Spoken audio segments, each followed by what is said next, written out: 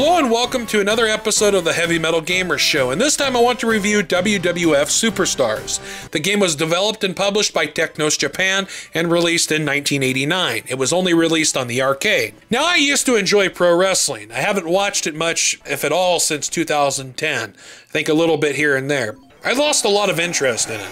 The wrestling gimmicks these days are boring and uninspired, but back when I was younger I enjoyed watching pro wrestling. Back then they had gimmicks, they had great characters, and it was just fun to watch. Now, I started watching pro wrestling around the early 90s. I really got into it around 1993, back in the day of Monday Night Raw and before the Attitude Era. I would watch Monday Night Raw on Monday nights, I would watch WCW on the weekends, and it was just something that was part of my childhood. Well, back when I was younger, I remember going to the arcade and playing WWF SuperStars. Now, of course, this was probably 5-6 years after the release of WWF SuperStars, and some of these arcades were kind of getting rid of cabinets like that. But there was one arcade that kept theirs around, and they actually kept this game and WWF WrestleMania around for about 4 or 5 years after a lot of them were getting rid of the game after, not too long after the game was released, like 2 to 3 years. So it's kind of nice I got to play this game. WWF SuperStars mainly focuses on the tag team aspect of professional wrestling. You get to choose between 6 wrestlers,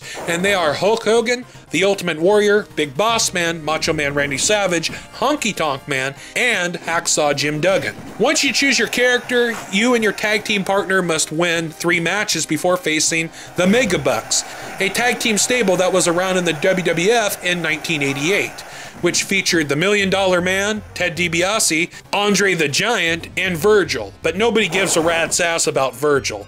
If you beat the $1 Million Man and Andre the Giant, you will be the headline of the newspaper, and you and your partner will be tag team champions. Although the match against the Mega Bucks is not easy. First of all, wrestling Andre the Giant is almost damn near impossible because of his size. You can't do any pile drivers or pick him up, so you have to find a way to knock his big ass down.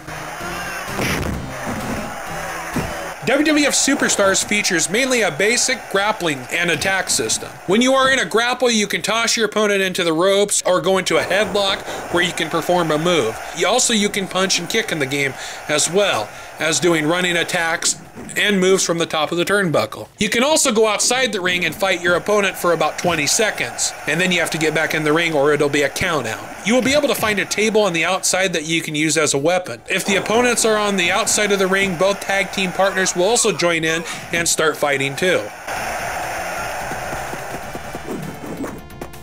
Now, I just want to take a moment and talk about The Ultimate Warrior. As a lot of you may know, he passed away on April 8th, just days after being inducted into the WWE Hall of Fame, and he was at WrestleMania 30. And 24 hours before he passed away, he was on WWE Raw. Now, I wasn't watching wrestling when he was in his prime, but I remember him returning to the WWE, back then it was WWF, in 1996 on Monday Night Raw, and his feud with Goldust, and of course his match with Triple H at WrestleMania 12. When I was a kid, I thought he was pretty cool.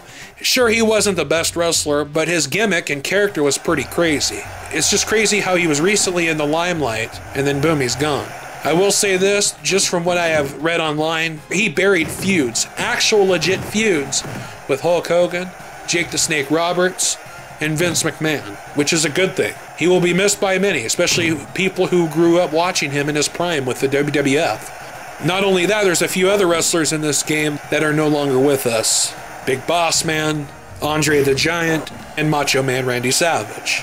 Three wrestlers in the business that are legends. The graphics for WWE SuperStars are pretty damn good, especially for its time. The character sprites are nice and very well done. The game is colorful. I have not noticed any glitching at all, which is great. The designs and animations are done very well, and there's even a cutscene in the game, and most of them features the $1 Million Man, Andre the Giant, and Virgil. Not only that, you see Mean Gene Okerlund interviewing the Mega Bucks. They are declaring themselves challengers to your World Championship belt. No one can beat Mega Bucks. I'll put you to sleep with my $1 million dream. Also, right before the first match, you arrive at the arena on a ring cart, similar to what they did at WrestleMania 3 and WrestleMania 6. Oh, and there's even a referee in the ring. A lot of wrestling games back in the day, the ref wasn't visible, so that's pretty cool that this game has it. The music and sound effects are very good. I think the music is well composed and not some garbage thrown together or anything like that. Technos Japan is known for putting out great music in their games, which is always nice. The sound effects are great as well, although I will say this, the voiceovers in the game are awful. Mainly at the cutscenes with the Megabucks. Now I know this game is from 1989, but I think they could have done without the voiceovers. I understand why they did it, but they are awful and very laughable. I'll put you to sleep with my $1,000,000 dream. The controls are not bad. They do seem a little slow at responding, especially when you lock up with your opponent, but they aren't the worst controls ever or anything like that. Moving around is pretty easy. Getting back in the ring is pretty easy. I know some wrestling games out there, especially older wrestling games, getting back in the ring is almost like a chore and very frustrating. With WWF Superstars, it's not that tough. All in all, I can't really complain a whole lot about the controls. Overall, WWF Superstars is a pretty good arcade game, especially for a wrestling game, and there are quite a few good ones out there. The game is fun and somewhat tough, especially when you're wrestling the Megabucks, but I kind of wish there was a few more wrestlers in this game, or at least have the Megabucks unlocked so you can use them. But I think there should be about 3 or 4 more wrestlers in the game. Other than that, there's not much I can really complain about. I mean, a few issues here and there with the controls, but I enjoy playing this game from time to time. If you can find the arcade cabinet somewhere, put a few dollars in and play it. If not, your best chances of playing WWF Superstars is probably using MAME, which can be found online.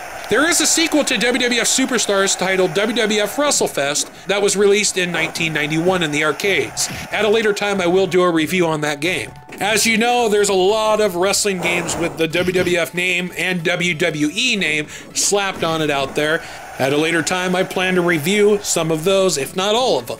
Well, that's it for this review of WWF Superstars. I hope you guys enjoyed it. Thanks for watching. Brothers.